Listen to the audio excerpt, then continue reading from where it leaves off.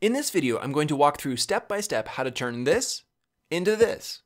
In the process, I'm going to make a nicer looking inspector that is also easier to use. And I'm going to do it without a custom inspector script. It's all going to happen with just a handful of attributes from Odin Inspector.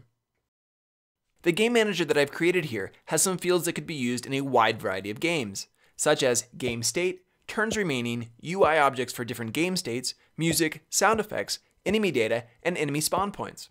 I've also added some basic functions to play music and sound effects, as well as handle or deal with the change of state of the game itself. If you'd like to follow along, you can download the Game Manager script from a link in the video description below. To start the makeover, I need to add the Syrinx.OdinInspector namespace to access the Odin attributes. With that done, I'll add a box group attribute to visually group some fields together. I'm going to call the group GameStateInfo. I'll add this attribute to both the game state and the turns remaining. With the grouping attributes, it doesn't matter if the fields are all grouped together in the script. Odin will group them together in the inspector. However, within that group, Odin will put them in the same order as they are in the script. Now already this is looking better, but we can go a couple steps further, particularly with the GameStateEnum. Adding the attribute enum toggle buttons turns the enum from a dropdown to a set of toggle buttons. This combined with an onValueChanged attribute allows you, the developer, to not only see the value in the inspector, but also change the state to test the functionality of your code. The onValueChanged attribute, in this case, will call the function stateChange if the enum value is changed in the inspector. The function uses a switch statement to run different code based on the value of the enum. Fields such as game state and turns remaining may be best utilized if they are static fields. If your design requires or works best with static fields, you can add the additional attribute of showInspector to get access to the fields in the inspector if they are private or if they are static. Now I just love tabs. They clean, tidy, and organize the inspector very quickly. Just like other group attributes, the tab group requires just a name. In this case, the names will control which fields are shown together in which tab. I'm going to add UI, music, as well as sound effects tab group attributes to the corresponding fields.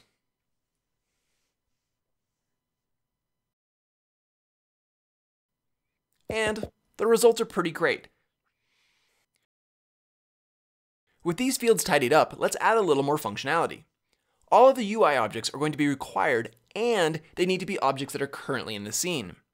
We can force this requirement by the addition of two attributes, scene objects only and required. These can be added on separate lines, or they can be added inline, like so. Adding attributes inline is not limited to these two attributes and can be done with any attribute. But doing so is a matter of personal preference and style of how you like your code to look and read. Now I don't know about you, but sometimes my scenes can get pretty crowded and it can be hard to find a given object. You can of course search the scene, or with Odin you can click the pin icon to bring up an inspector. But sometimes you want to find the actual object in the scene and you want to do it pretty quickly. So I've added a simple select canvas function to my game manager that will select a given canvas object in the hierarchy. Then, with the inline button, we can call this function for each of the required canvas objects in the game manager. Pretty slick, pretty handy. Next, let's move on to the current music clip field. I'm going to add a space attribute to add a space between this field and the one above it for more visual clarity. Since the field is private, I'll add a showInInspector attribute so that it appears in the inspector. I can then add a value dropdown attribute that will allow me to select the value of the current music clip from the list of the music clips.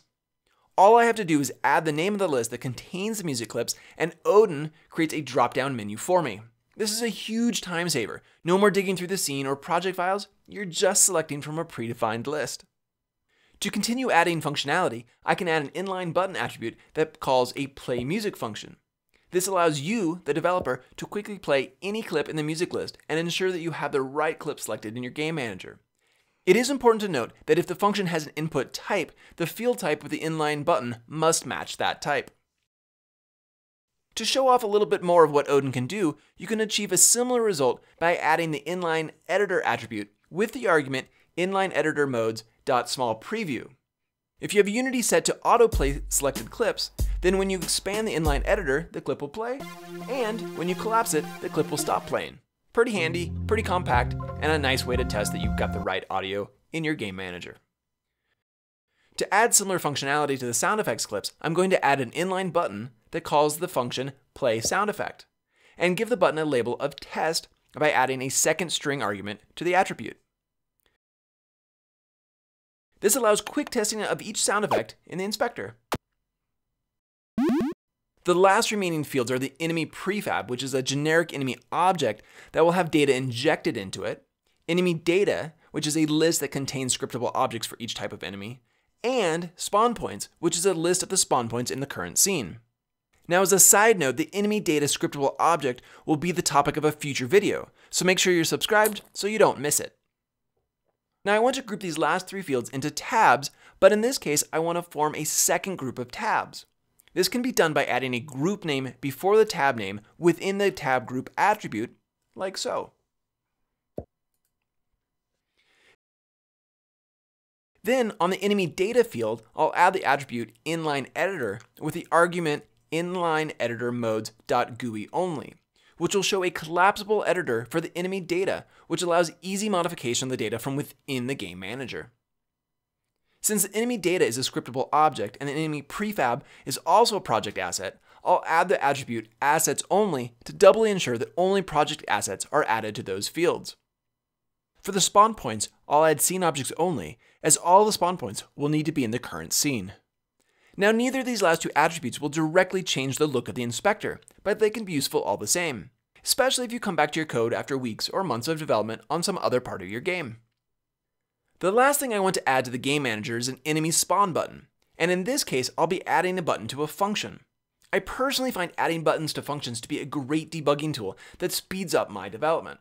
So in this case, above the spawn random enemy function, I'll add the button attribute, and in this case, I'll add a button size argument to create a medium-sized button. I'll then add a tab group attribute so that this button is grouped with the enemy data.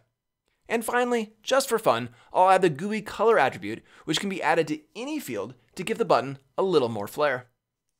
So there you go. A few attributes have made a dramatic change to the Game Manager Inspector. The choices are of course a matter of personal preference, but I think the end result is easier to read and far easier to use. If you have any questions, comments, or ideas for future tutorials, we'd love to hear from you in the comments below or on the devdog Discord server. And with that, until next time, happy game designing.